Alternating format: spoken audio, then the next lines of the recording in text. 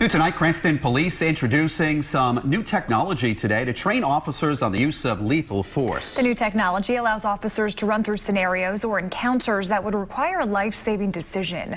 Eyewitness News reporter Steve Nielsen got a first-hand look at this technology today. He joins us live in studio now with more. Steve.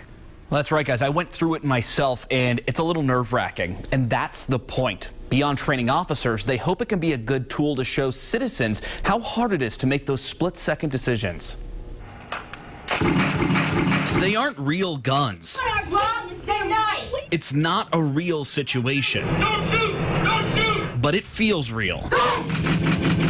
We only have one chance to get it right, and we have to make the decision extremely quickly. The Cranston Police Department unveiled their new firearm training simulator. It's like a realistic video game. It walks officers through a situation where anything can happen. Once complete, it can track and hone their skills.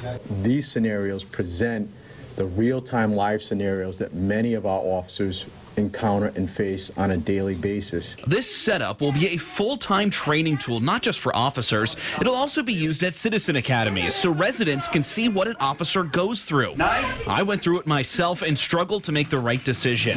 Cranston Mayor Alan Fung, Speaker Nicholas Mattiello, and Attorney General Peter Kilmartin also trained with it. Kilmartin says he'll have his prosecutors go through this as well to help them on cases. Now, with a better understanding, a better training, more education, they will make a better informed decision as to whether an officer was justified in a shooting or not. Bringing this simulator to Cranston cost $63,000. Half came from a legislative grant, the rest from the city. A better trained officer enhances that process, enhances the relationship between the citizens and the department that's working so hard to keep them safe.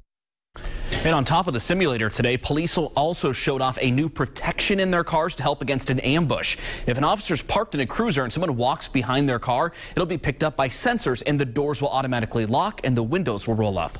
I'm Steve Nielsen, Eyewitness News.